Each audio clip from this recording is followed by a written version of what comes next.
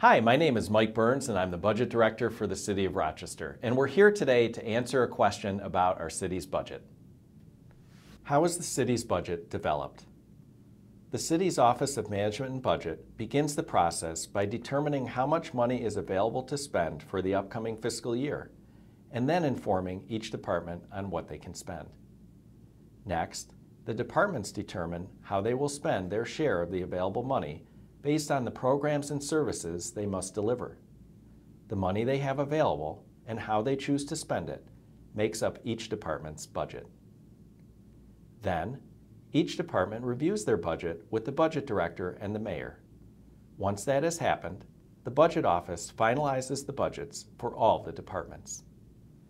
Those department budgets come together to make up the city's annual budget, which the mayor and the budget director then present to the public in May of each year.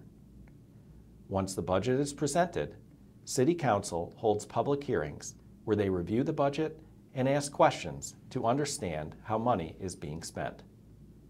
In June, Council votes to approve the budget so that it is in place for the start of the city's upcoming fiscal year, which begins on July 1st.